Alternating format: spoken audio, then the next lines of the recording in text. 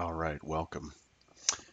My name is Zion. I'm a producer and DJ, mainly a producer and songwriter, but I do DJ sometimes.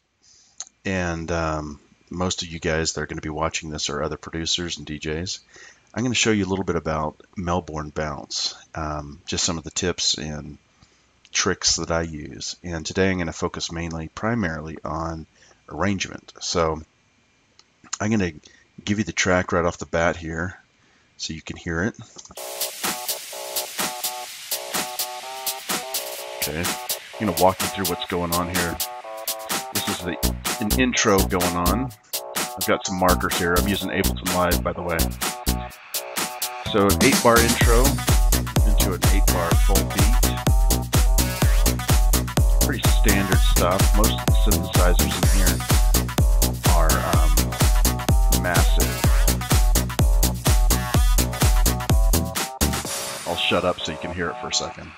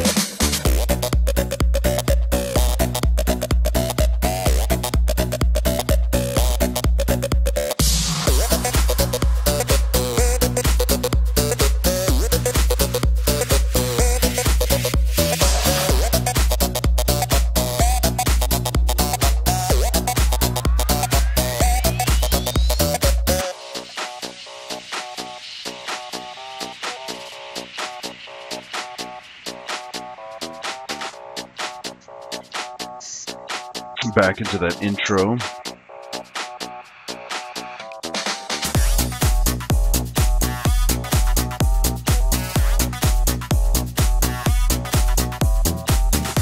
it the full beat again.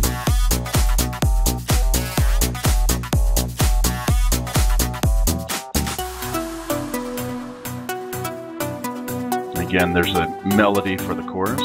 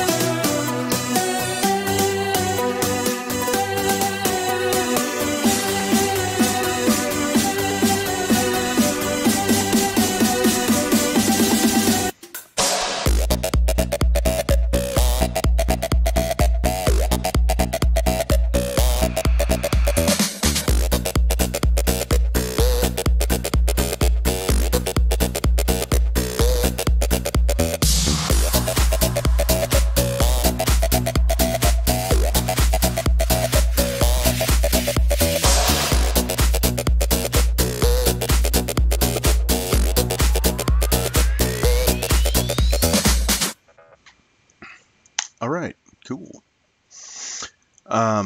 So let's walk through a little bit about what we did here, what this is all about.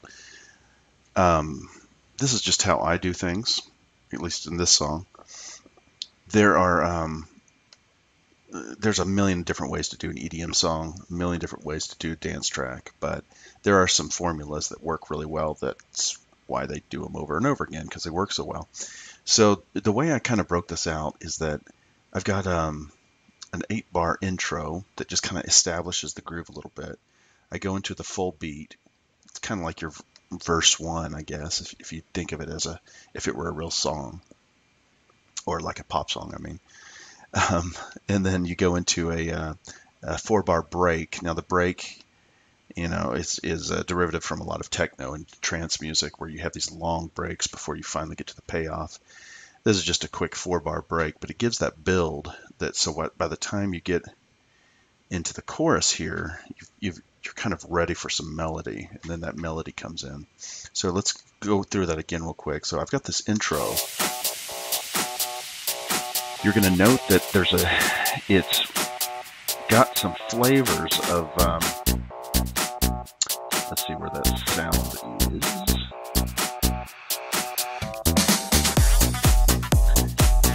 So this sound, when it comes in, it's kind of got the same flavor as what's going to happen in the drop. So it's a little bit of an introduction to that drop, which is pretty cool. Then you move into this break here. Okay, that just kind of gives you some breathing room. That's pretty critical. A lot of guys don't do that when they go into the chorus, or that, I call it chorus. It's hard to know what that's called, but that's that next section, the melodic section, that usually the beat drops out and you have this melodic section that builds into a drop. A lot of guys don't give that break and that room to breathe, so it's just a helpful tip there. So now you go into this melody, and what I'm doing here, I've got two different patches I've created in Massive, and I can go in other videos, I'll go in more about how I create certain patches. But I've also got these offbeats that are going on. So let's just solo up the synths, just the synths. I've got the pluck going on here. I've got a little bit of supporting pads, just basically a copy of the pluck with something with a more slow attack here. And then I'm going to solo that up again. Then I've got these offbeats coming in. And again, how did I pick those sounds? Just trial and error. You just find sounds that work. You figure out how much sustain and how much release and how much attack time you need to make it fit together. Those are very plucky sounds, which is very common in Melbourne dance, Melbourne Bounce stuff. So then you move on. The second half, I'm going to layer in another section. A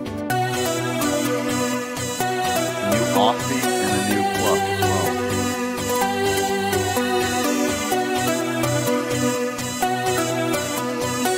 Getting into that build.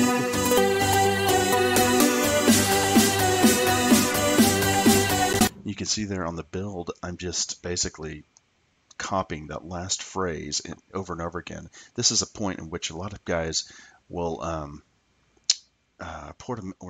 they'll start pitching up just to give energy and to increase the energy right here. So during that build up, you can, if you wanted to, you could pitch up. I tried it on this track, and I don't know, I just like this better, so I stuck with it. But one of the other key things before you go into the drop is figuring out where to cut out the beat. And there's, of course, no rhyme, there's no rule to this, but I like to give a little bit of, well, let's see here. I'm cutting out on the 1E, the E of the last measure, so the E of the fourth measure. And then I have a quick little drum break over here. It's like ba-doom-pa or something like that.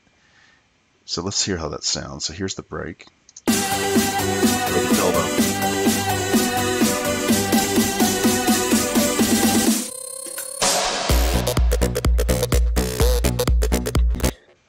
Space is key on these drops. Right before a drop, it's totally essential. If you don't have any space before a drop, it doesn't set it apart. Now I want to show you another little thing that I learned along the way. On my master track, who said you can't automate the master track? Check that out. On just the drop, I am raising the master volume by about a decibel. It's very minimal. It's not much. I don't even think it's a whole decibel. It just gives a little bit of punch. Play around with that, because the apex of the song on a dance song like this with a drop is going to be that the apex on the Melbourne Bounce song is going to be the drop. And if it doesn't hit, if people aren't jamming on that, and again, there's no formula to that, but there's a lot of different ways to do it. But increasing the volume a little bit is a subtle way to manipulate your listeners. And that's what music's all about, is manipulation, right? So, going to the intro. So anyway, I go out of this. I do 8 bars at the drop, and then I go into a second section where I do another 8 bars.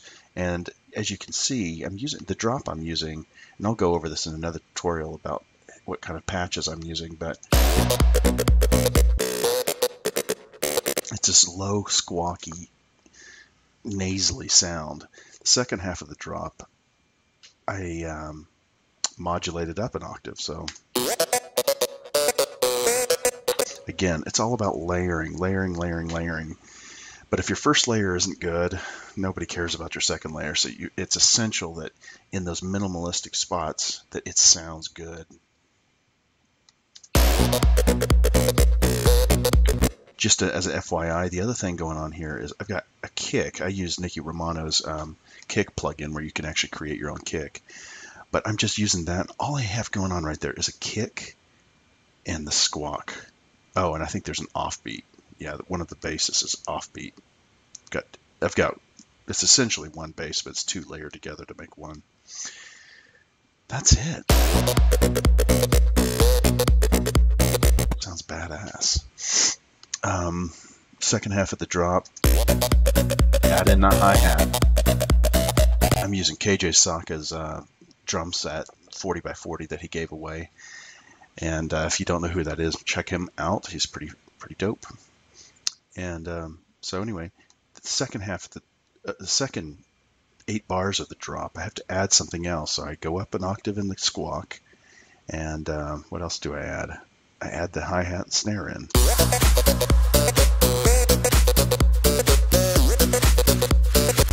Very, very basic stuff to Melbourne Bounce. I go back, in this track, I kind of just go through the whole thing twice. I do cut out the break the second time before the chorus. I didn't feel like it was needed the second time, but I could change my mind on that.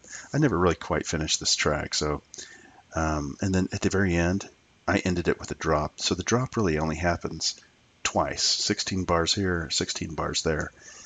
And that is plenty. If you do too much of a good thing, it's a bad thing. The other thing I want to mention is how much effects are going on. So I've got a lot of hits and swells and things like that throughout the song. I collected those from just different people's templates that I've actually purchased online, and then stuff I've made myself, and then stuff I've just rendered out of Battery. It's a great drum program. But just getting some great swells is really essential. So some of these beautiful stuff, nice and thick. Sometimes you want to put a little bit of reverb on those. And of course, do not forget about the white noise. So this is a track right here in which I'm using Massive as a white noise generator. They just make it dumb easy to create white noise in that. But you can use white noise from a lot of different synths. And this basically, I'm filtering it through Massive, and then I'm putting it through this thing called a one knob. It's a Waves plugin that basically just replicates a ducking thing on the quarter note. So a ducking or side chain effect. So it gives you that. If I turn that one knob off, it would just sound like there's a little bit of movement in the Massive synth, but for the most part it's pretty steady. This gives it that pumping effect, which is great. Never forget to pump all your white noise. Not really, but a lot of it. So anyway, we got a lot of just different hits and crashes. I probably overdid it a little bit, but it's nice. It gives variation, and variation to the ears is pleasant when it's done right. Another thing is I just found a really good drum fill that I think I just use that. Just that little section of drum fill adds so much flavor to the beat when you're doing this.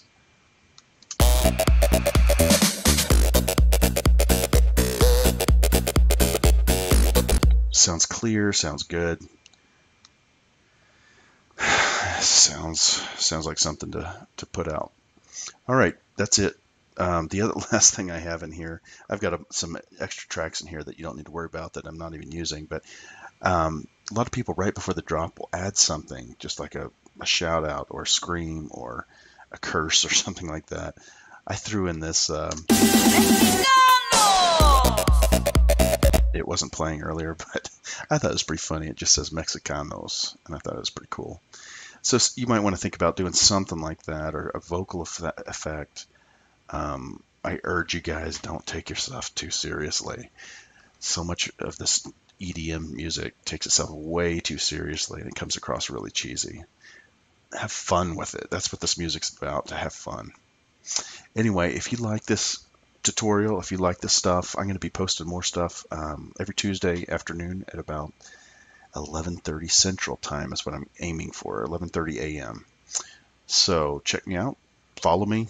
Please, if you like this, hit the follow and like button. I really, really appreciate it. All right, guys, thanks a lot. And hit me up with any questions you have. Later.